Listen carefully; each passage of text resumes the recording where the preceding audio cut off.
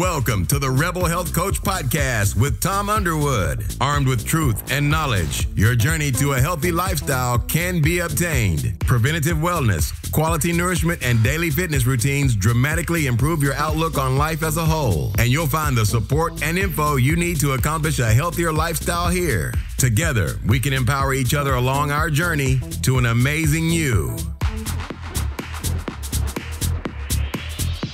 In today's episode of the Rebel Health Coach Podcast, I have James Maskell.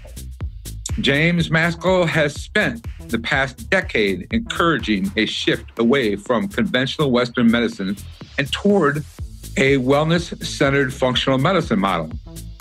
To that end, he created the Functional Forum, the world's largest integrative medicine conference. He is also the author of a book called The Revolution of Medicine, which, in my opinion, is an amazing book. He is also the founder of The Evolution of Medicine, a community e-commerce platform that provides highly curated and customized resources, tools, products, and services, making it easier and more affordable for conventional doctors to embark on a new way of delivering healthcare. James lectures internationally and has been featured on TEDMed, HuffPost Live, TEDx, and more. He is also a contributor to the Huffington Post, Kevin MD, the Doctor Blog, and Mind Body Green. He serves on the faculty of George Washington University's Metabolic Medicine Institute. I am excited to have this talk with James today about his most recent project, a health cooperative called New Health. That's spelled with a K, K-E-N-W, which is poised to fight chronic disease through prevention and by using functional and integrative medicine. Enjoy this episode. James, I'd like to welcome you to the Rebel Health Coach Podcast today. Great to be with you, Tom. Thanks for having me. Oh, it's a blessing from my end. I have to say, when I first started with the School of Applied Functional Medicine, I picked up your book, The Evolution of Medicine. And I was attending the monthly meetings at an Amen Clinic here in Atlanta to watch your Functional Forum as a group on Monday nights, or the first Monday of every month, I believe.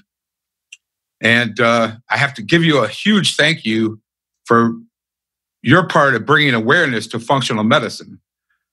Thank you. Yeah, appreciate it. It's been a great journey so far, but we're just getting started, and I'm excited to see what this next phase holds in terms of, the goals that have been really the same all the way along, which is the widespread adoption of functional medicine into the medical system, and ideally setting up a structure that can control healthcare costs and keep people well. Yeah, it's amazing. So how did you get into this world of functional medicine from being an investment banker? Yeah, the investment banker is like the one job I had after college. I got like a job. They give you sometimes like an internship, and then you get a job straight out of college. So I did that for like a year. I did the exams that you have to do to be able to trade on the exchange. And then about 6 months into it, I kind of realized that this was not really my calling in life, and that having a calling was actually an important thing to chase. And I wanted to be at the bottom of a ladder that I wanted to climb. And, investment banking is made to look kind of cool in the movies, and it's fun and exciting, and look at all these things that are happening. But I can tell you from being, on the coalface on the largest trading floor in the world in London at HSBC, that it's not cool.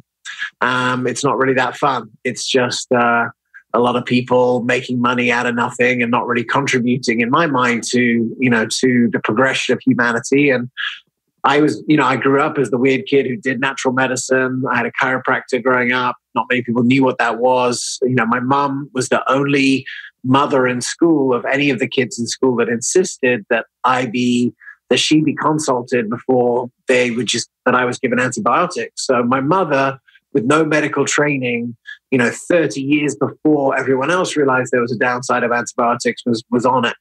And it always just stuck with me as I went through school and, education and health. I did a degree in health economics, and that was like the focus of university. How did she know that? Like, what was her education that she got that helped her to like predate scientific discovery? And, what I realized is that there was a whole new world that I didn't really understand, and that was holism. And I moved in 2005. I sort of had a moment of clarity that I was playing for the wrong team, and I came to work, and that was 2005. I moved to America, and my first job was literally working in a integrated medicine practice with a naturopathic doctor. And, that was the beginning of a 13-year journey, or 14 years now almost, to being involved on the front lines of health creation in America. That's awesome. That's very awesome. How did the Functional Forum get started? Yeah, so I've been involved. So 2005, I worked in a clinic for a couple of years, and that clinic just happened to be one of the best run clinics that I've ever seen. It was a spa, so the people who owned it had been in the spa industry, and so they really understood how to run a practice like that. Then I was working for doctors, so I was a sales rep, and I was selling to doctors in the functional medicine, integrated medicine space. So I was meeting chiropractors and naturopathic doctors and functional MDs, learning the space. In 2010, I started a practice management company. I started a website company, all about helping these doctors to communicate what they did more effectively to the general public. And then in 2000, I got the chance to speak then in front of doctors and at conferences, and just realized like there was kind of a significant barrier to entry to get doctors to come and do functional medicine. And that barrier was that the classes that you could take, were kind of expensive, and you had to fly across the country, and there wasn't a lot of free content. And also that, that there was value in community. I'd been to LA where Dr. Hyla Cass had her West Side meetup where she would get 50, 100, 150 practitioners every month together and form a community there. When I was a sales rep, I had created these kind of micro communities based around our products and services. But I just realized that, every city in America needed a community of doctors that were interested in functional medicine. I had seen Ellie Campbell's one that you go to there in Atlanta. And I'd spoken at that, I think in like 2011, about practice management. And so, I just saw that, we could do this in New York. So we started the Functional Forum. I had some ideas about, how to make it interesting. We had been doing events for practitioners for 5 or 6 years. So things that we had learned along the way, we put into the show, but we tried to make it fun. And obviously it was free online. We tried to put doctors who were, aspirational characters like Kelly Brogan and Jeff Glad and Shilpa Saxena, doctors that other doctors would see and be like, oh, I want to be like them. And so that was the beginning of it. So we started, the first episode was in February 2014. And it's been a great journey to be able to try and make it easier for doctors, one, to find out about functional medicine, two, to actually, go through and get the training, but then most importantly, to actually start to practice it and be doing it every day. And it's been a great journey to, learn the ins and outs of that business. Okay. In your book, The Evolution of Medicine, which I mentioned a little bit earlier, you cover a lot of issues with the current healthcare model. You also talk about a vision for the future. How do you think we're doing so far moving towards that better healthcare system? Yeah, it's, there's a lot of progress. The book came out 2 years ago. So, if you look at the last 4 years, the Functional Forum has been going almost 5 years. So we started in January 2014, February 2014. So the last 5 years, you have the Cleveland Clinic project that was announced on the 4th episode of the Functional Forum and is now like a real thing. Right. We've took the cameras around it. The 59th episode of the forum, we actually go around the Cleveland Clinic and show what they're actually doing there. It's exciting.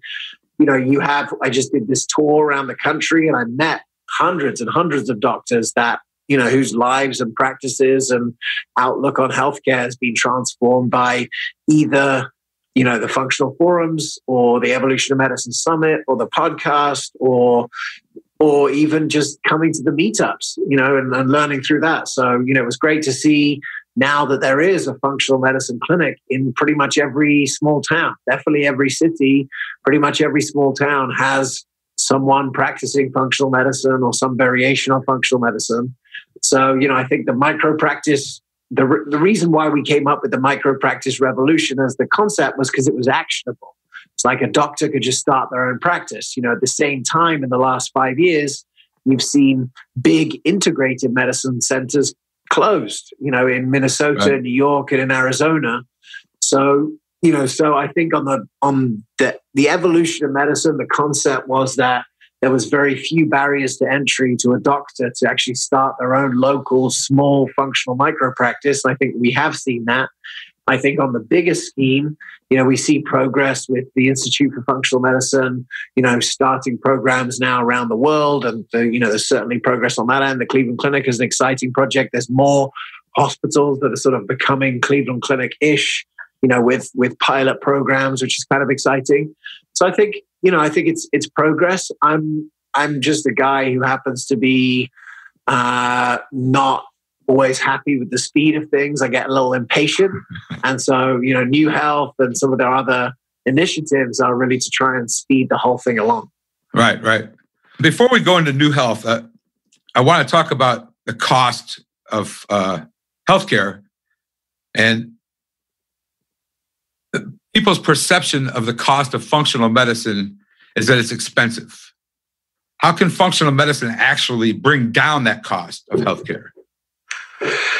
Yeah, so it's a good question. So, functional medicine appears expensive because people have to pay for it outside of their plan. If it was included in their health plan, it wouldn't appear expensive. If you have to pay for everything cash out of pocket and you already have a health plan that you have, that can appear expensive. So the first thing is I just want everyone to understand that, right? There's a sort of an illusion of expense that's created by having to pay the patient, the patient directly, pay the doctor directly. Now that's in the context, when you say it's expensive, you also have to look at what's in context of, and the price of healthcare generally has gone up, significantly over the last 40 years. I mean, ridiculously, exponentially, you might say, with the premiums, and then obviously the deductibles have been going on, way up, $10,000 per person in America, $3.2 trillion. Drugs are expensive, that kind of thing. I mean, ultimately, the way that functional medicine, so there's two things. So functional medicine has to become more efficient and delivered in a more efficient, accessible, predictable way. And we can talk about that. And then functional medicine, needs to, that's the first. Let's talk about how we do that first. Okay. I mean, ultimately, I've been teaching practitioners this for the last couple of years. And then, we've taken this to heart with New Health, which is we need to find ways to bring down the cost of functional medicine. There's a few ways. One is using structures that are more efficient. So in the first year of functional medicine, it was all about just the doctor. The doctor would learn it and the doctor would spend the time. But now you see doctor health coach combinations, right? Where the coach is doing most of the coaching at a much lower much lower hourly rate. And the doctor is really just there for the diagnosis. Frank Lippmann was really at the beginning of this. Parsley Health has sort of, looked at that, and you see that growing. So most, that makes a lot of sense. And so a lot of functional medicine doctors are hiring health coaches to do the heavy lifting on the lifestyle change, because doctors are really, too highly paid to be telling you not to eat gluten or to be like coming up with a meal plan for you. So that's one thing. The group structures is another one. So, how do you give people access to the functional medicine operating system? Not a full, detailed, deep dive consult, but just access to, prioritizing different functional improvements in the body. There's some really innovative work happening in group visits.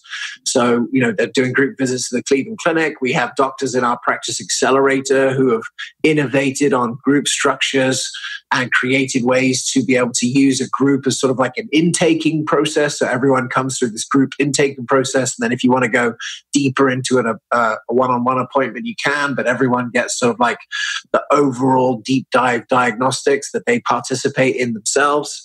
So that's another way. The use of technology, I think, to be able to do things like telemedicine and email connection, those kind of things. So there are things that are happening to make the delivery of functional medicine more efficient. And in many cases, those efficiencies can be turned into reduction in price for the end user, for the patient. But, obviously, again, as long as we're still paying outside of our health plans, then it's still going to look expensive. Even something like Parsley Health, which is $150 a month and has done a great job in sort of bringing down the costs of functional medicine, in a certain way. There's only a certain group of people in society that will ever be able to afford that sort of payment on top of their health plan. And so, the real work to make functional medicine accessible and available to everyone is to find ways to have it be part of people's health plans, or to have a transformation in the kind of health plans that people get so that they can choose the kind of healthcare that they want. So that's the next phase, and that's what we're sort of deeply involved with at this point. But I think that overall the concepts of functional medicine, root cause resolution, the patient-provider relationship, and looking at the body as a whole, like those concepts are ready for prime time in medicine and are sort of a solution to a lot of different problems. But we need to find ways to be able to deliver that promise in a sort of a scalable way. Otherwise, it will only ever be for rich people. If the other thing that could happen, Tom, is that if functional medicine is able to show categorically like better outcomes at lower cost for a range of diseases, that would be the first step towards major acceptance, where now health plans could start paying for functional medicine. I just feel like that might be 5 or 10 years away still. And that's why, that's why we see New Health as such a critical component, because it opens up more wallet share for your average consumer to be able to invest in the care that they believe in. Right. Yeah, I agree 100%. Now, you've been a very busy man traveling the country with a New Health tour, which I believe just wrapped up in Los Angeles on the 1st of November, correct? That's right, yeah. And I love a quote from you where it says, "Together we can disrupt the current healthcare model, shifting the paradigm away from overdependency on the allopathic disease-centered model to create a more sustainable and preventable system." Can you expand on this a little bit before we dive into the New Health model? Yeah, I just feel like, here's a situation where most other people who have some other plan for how healthcare can be solved are sort of thinking that there needs to be some other, regulation or law change or otherwise where, now we're going to have single payer, or we're going to, these kind of ideas. And what we set out with the tour is just to really communicate to our community and shortly to many other communities that have these kind of ideas together, is that all the laws that need to change in order for the widespread adoption of functional medicine to happen have already happened. And that's, with New Health, with what we're doing and with the project, is that if 10 million people across, let's say, the following communities, if the majority of the following communities all just suddenly decided that they were going to support New Health. So let's say the paleo diet community, the health coach community, the functional medicine community, the nurse community, the libertarian community, if all of those groups just suddenly decide, okay, we're all going to sign up for New Health, all the ones that are, that are independently employed, you would have a situation where the business, you would have a situation where this could influence significantly the way that healthcare is delivered across the country, because there would be, a shift in a lot of people leaving their current health plans to come into this health plan. And now you have an opportunity with 10,000 people or 10 million people, whatever those numbers are, to be able to show that this works, right? To be able to show that functional medicine, saves money and controls costs in the medium term by keeping people well. And so that's kind of our goal. And, that's, we believe that the use of medication as the first line therapy for chronic illness is in a lot of cases a failed strategy, where it's just led to worse outcomes, worse cost outcomes for sure, and in a lot of cases worse clinical outcomes, and definitely an escalation of cost. And ultimately, that by putting a non-prescriber, i.e. a health coach, at the front of medicine and getting everyone to connect with a health coach gives us the best chance of being able to, reverse the tide on chronic illness. I think, behavior change is definitely not easy, but I think the bright sparks of behavior change come with real interactions between real people. And that could be in a group format, like a group visit. It could be in a coaching format. It could be in a community format. I mean, we have to really look at the places in the world that have the lowest incidence of chronic illness, like the blue zones, and be like, well, what can we learn from them? Do they have epic medical facilities? No. Do they have epic functional medicine facilities? No. But they have a culture and they have a community that reinforces that culture. And they have, the support network that facilitates an environment where health is easy and is the norm. And, I think that any group of people, whether it be 10,000 to 10 million, if they came together with that intention, could showcase that. That it's not, changing health outcomes is not necessarily about changing the health system. It's about changing the healthy behaviors, and that happens in a community setting. And it comes when there's a new kind of a culture, and that's reinforced by community structures. And that's the goal of what we want to create in New Health. And ultimately, it's a community structure. It's not a business in the same kind of way. It's health cost sharing has a lot of synergy with functional medicine because it's a community structure, and it gives everyone sort of more of an ownership, not just of their own health, ownership of your own health. Like, there's no situation in the future of medicine that saves money and controls healthcare costs where people are not in control of their health generally. Like, they have to be empowered to be part of it. And this structure, facilitates that. Right. Now let's move into the new health model, putting the care back into healthcare. For the listeners who are not familiar with new health, which I'm sure they will be eventually, and they're moving towards this, but what is new health and the vision? I know community is one of your 5 C's, which you just spoke about community. Yeah. Well, the vision is to be able to create a new community of individuals that may come from different backgrounds, but have learned something along the way already, which is that health doesn't come from a pill. Health doesn't come from, health comes from the actualization of healthy behaviors, ongoing. And that's how you avoid chronic illness. That's how you control healthcare costs. That's how you stay well. And that ultimately the medical system is there when that breaks down. But that ultimately that breakdown medical system is never going to be effective at keeping you well because it's not designed for that. So, really it's about creating the structures that keep people well from scratch. Because, the structures that exist right now are not adaptable. Like if you go back to the evolution of medicine, the name or the thesis, we realize that it's very difficult to get a system that's been built on, disease, on acute disease to suddenly be a chronic disease reversal and prevention machine. They're not built for the same thing. And so the vision of New Health is really to be able to showcase how a community can work together to establish a healthy culture backed up by community and health coaching, to be able to keep as many people as possible out of the disease management system, which is, what is responsible for the vast majority of cost, 86% of healthcare costs. And, I've been interested for 13 years in how do you make this kind of care the standard of care? And the way to do that is to have it be included in the health plan that people buy. And so, New Health was founded on a desire to do that.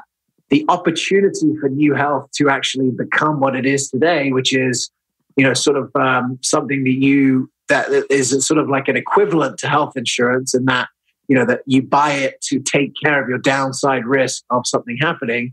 But it's built on a model called health cost sharing or medical cost sharing. And medical cost sharing is a sort of a uniquely American intervention. For the last 30 years, it has existed and has been very successful. More than 1 million Americans use it to take care of their downside risk of health issues. But it's similar to insurance in that you pay in a certain amount every month, and that there's a certain amount that has to be paid by you before the coverage, which is an insurance word, or the sharing, which is a health sharing word, kicks in. But ultimately, it's a completely realized health plan. And in our completely realized health plan, everyone gets a health coach. Everyone is educated about functional medicine, and everyone sort of agrees to be part of a community that is going to support each other in creating their own best health.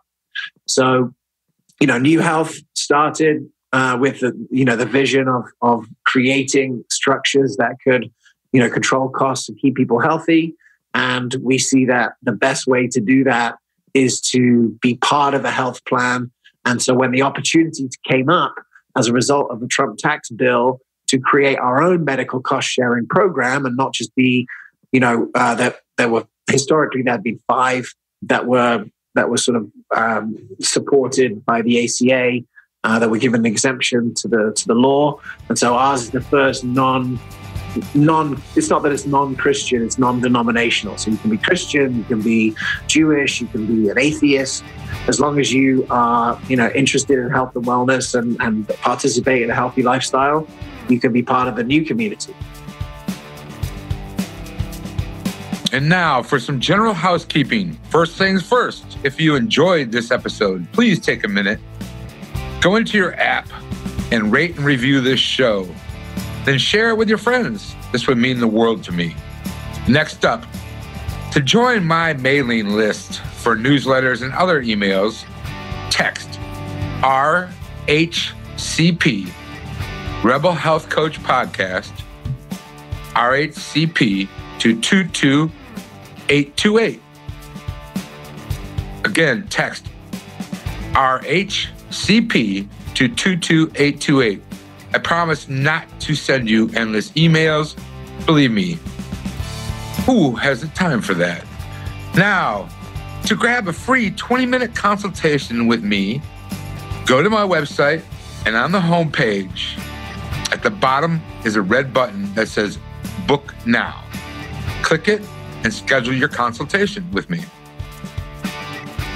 I will have you fill out an intake form so that during our consultation, we can discuss what I can do for you and also see if we are a good fit to work together. You can find the link in the show notes also. Thank you and enjoy the rest of the episode.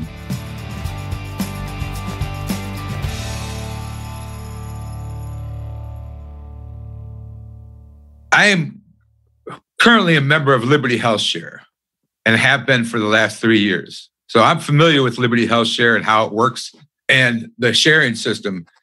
But can you expand on that a little bit for people who aren't familiar with the health sharing concept? Yeah, absolutely. So, the health sharing concept is based on a voluntary mutual support of funds. And it sort of, started in Christian groups, and they were sort of like, hey, if we've got 10,000 people in our church, we don't necessarily need insurance. We don't need 10,000 insurance policies to take care of our 10,000 people in the church, because, the church could just take care of it. You can take care of the downside risk of some accident happening either by buying an insurance policy or being part of a community that agrees that if, you get in a car accident and you need money to pay for your healthcare, we'll chip in. So that's kind of how it started in its very earliest days is, a church group, let's say they have 10,000 people, some health need for someone in the community comes up, it costs $10,000, everyone chips in $1. That's pretty much sort of how it started. And literally at the beginning in the 80s, it was people mailing checks to each other.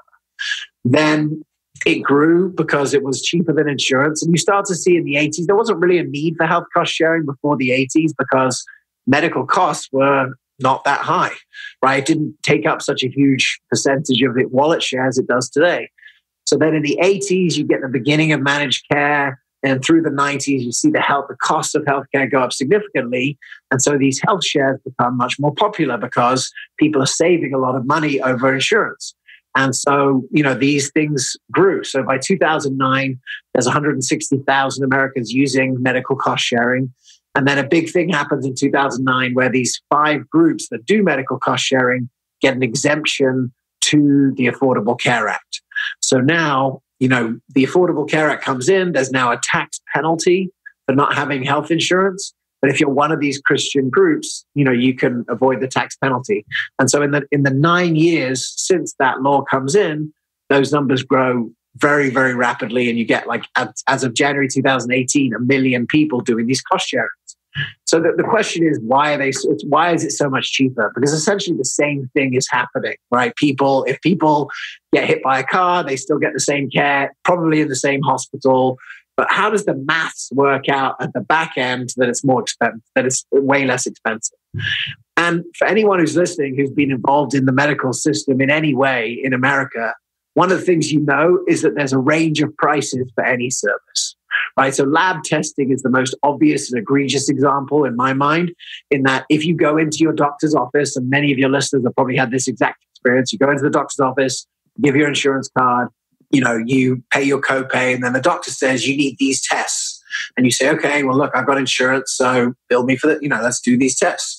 So you do the tests, and then you see the bill, and you realize, this is a very expensive lab panel. Let's say one example, like a homocysteine test going through insurance, $737.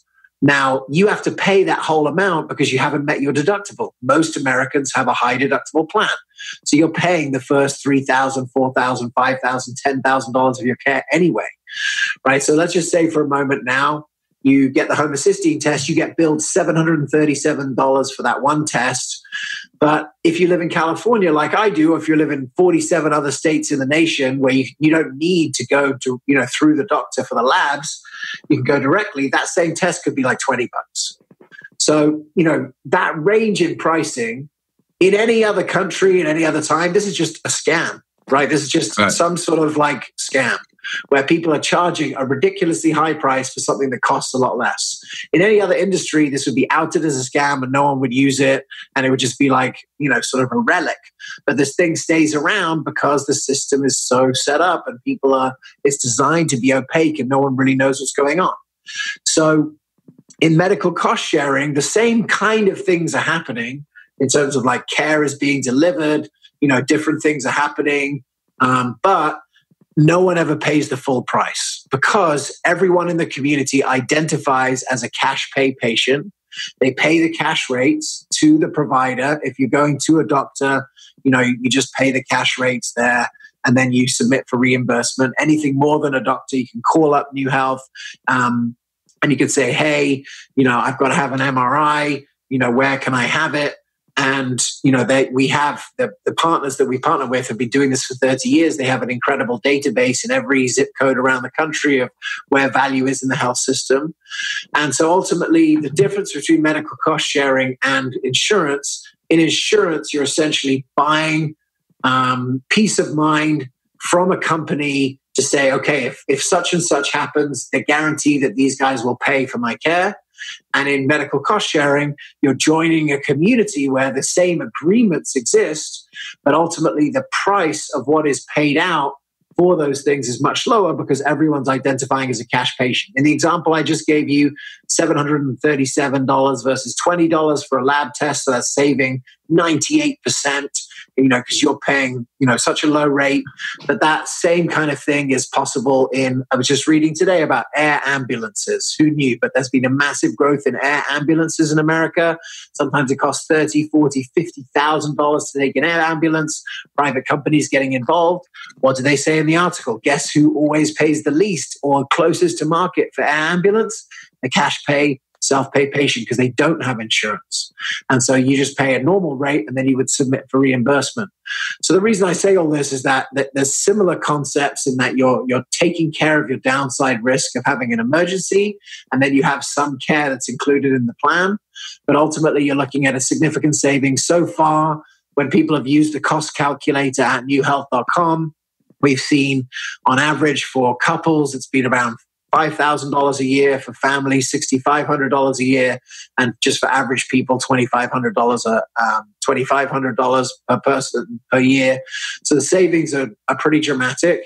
And what we see for people who care about their own health and wellness is that they're able to buy a plan like this to take care of their downside risk, and then use some of the money that they're saving to invest in the wellness services that they value. Could be chiropractic, could be acupuncture, could be massage, could be, having more doctor's visits because you value that, having more checkups. But ultimately, we're just in a position to be able to give people a structure where if they have their own ideas about what's best for their health, that they can actualize those own ideas. And that's a lot of the functional medicine community. Yeah, I agree. Like I said, I've been a member of Liberty Health Share. When I go to the physician, it's a cash pay basis. And I think I go once a year for an annual physical. And I think it costs me $500 cash pay for lab work and the appointment. Whereas with insurance, it was probably $3,000. Yeah. Or more. So that's it. So once you understand the scam, then you do it. And, and ultimately, here's the thing is we may end up in a recession in the next 2 years. That's pretty cyclical. Every 10 years, there's a recession. Right. If that were to happen, how many fewer people end up getting functional medicine because it's this extra expense that they can't afford on top of their health plan? What we see is that if we have now a product that's cheaper, the number of people who will leave health insurance to look for other plans is going to be much greater than the number of people who just don't spend any money. And so this is like a hedge for us, because we see that we have to get more people into this operating system of care. If we want to control healthcare costs in the future. And so we just saw this opportunity as a way to be able to make it easy for people, and especially young people and families, to be able to say, okay, I want to invest in a health plan that gives me peace of mind in case something terrible happens, but that also empowers me to stay healthy and avoid medication and avoid the medical system altogether. Right. I think when I ran my numbers, I'm going to give you for New Health, my payment was like $252 a month. If I was to go with Blue or a normal insurance company, even the least expensive one, was almost $1,200 to $1,300 a month. Is that for an individual or that was family? Just me, 59 years old. Yeah, there you go. Yeah, so look, that's it. So, that's it.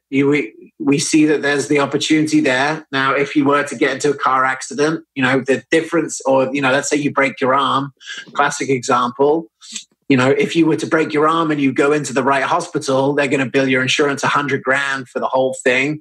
And you're going to have to pay your deductible $3,000. And then the insurance is going to cover $97,000. In our system, you identify as a cash payer, you pay $7,000, you submit for insurance reimbursement, and now it's, and now you pay your number could be, 500 or 500, 1,500, 5,000. But ultimately you can see that no one's ever paying the $100,000. Right? No one's paying that $93,000 that's just going into the system and, paying the paychecks of all the middle managers of all the, cost organizations and the, and the insurance companies.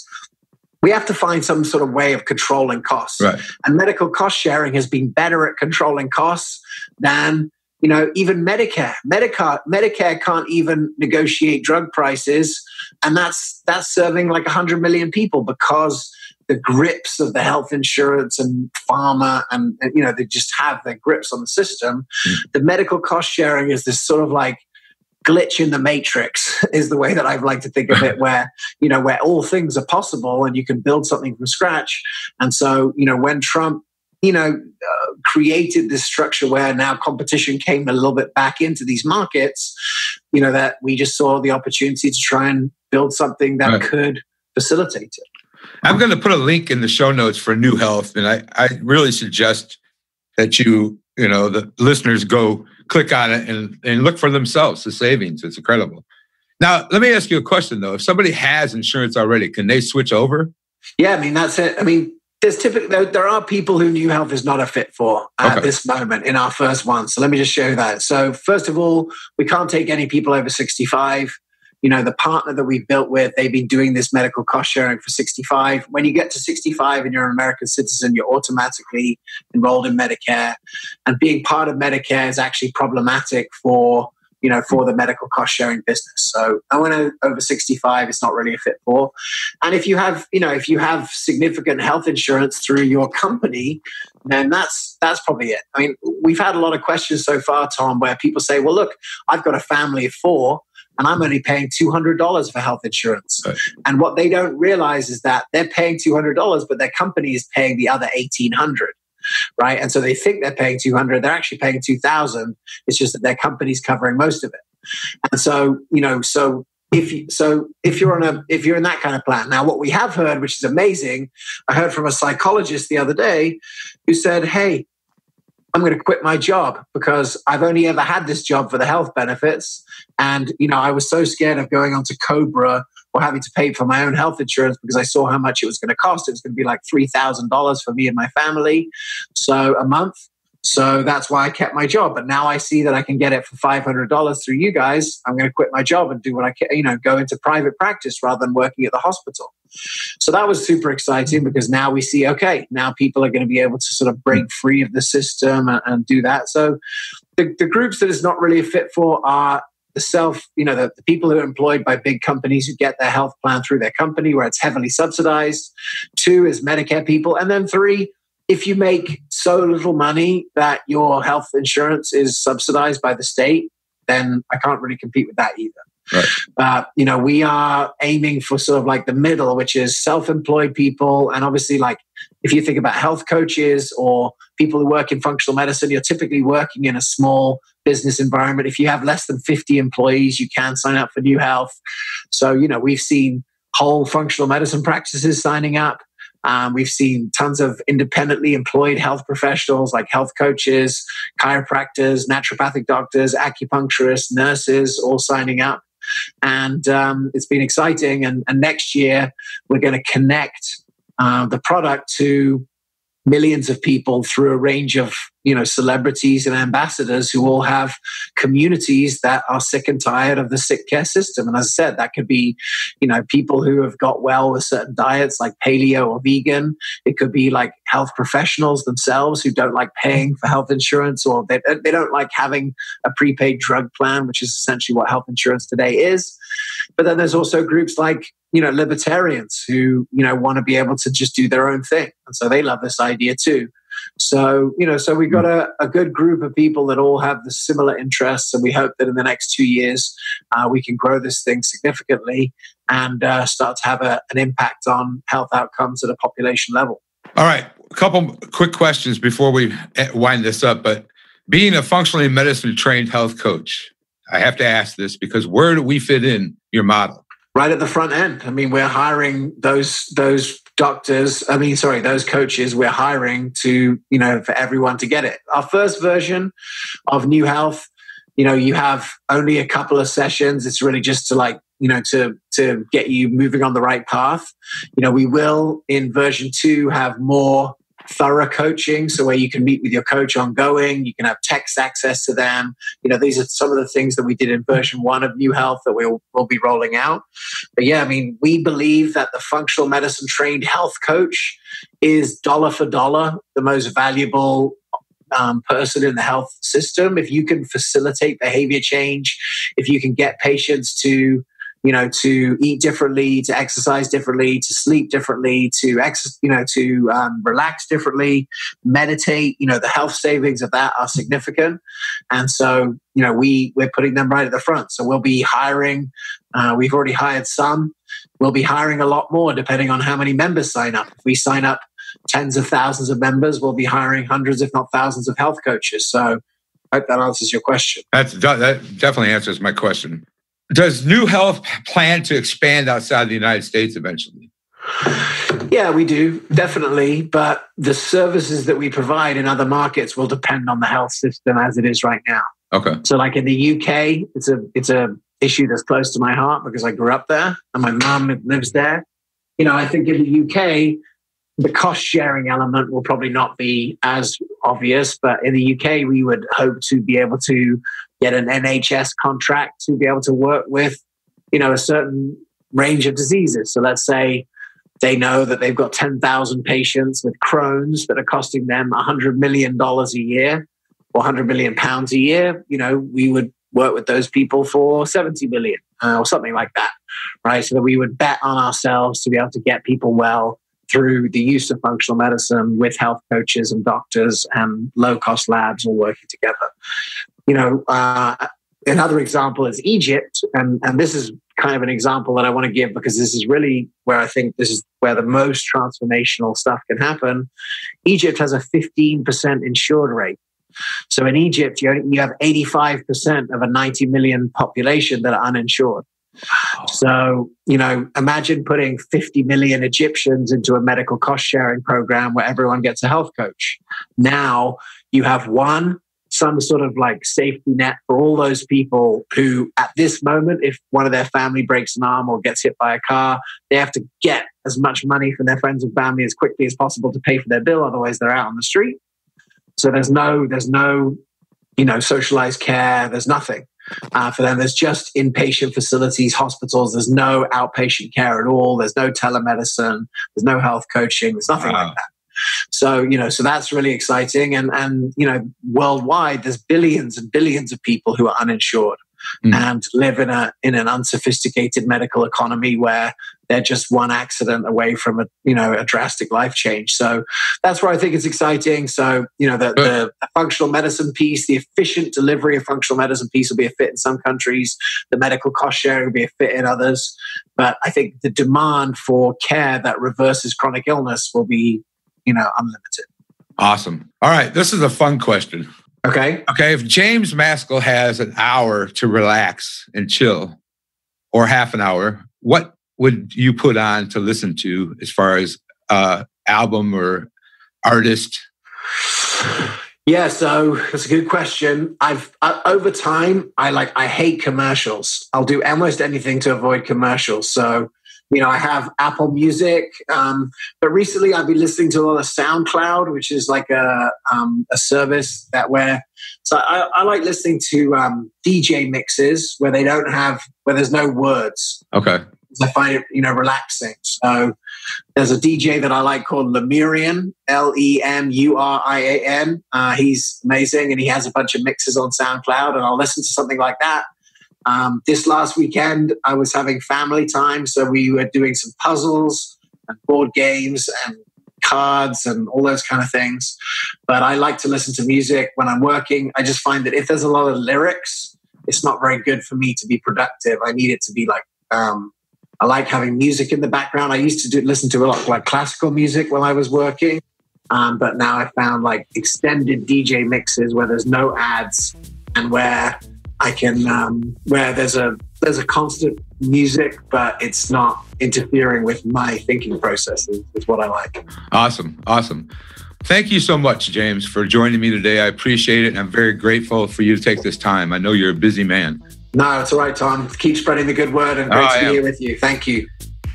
Thank you for joining in today with the Rebel Health Coach, Tom Underwood. And be sure to subscribe to the show so you can catch all the episodes. With desire and commitment, you can implement a lifestyle of wellness and fitness. For the support, encouragement, and tools you need to be successful, visit tomunderwood.net.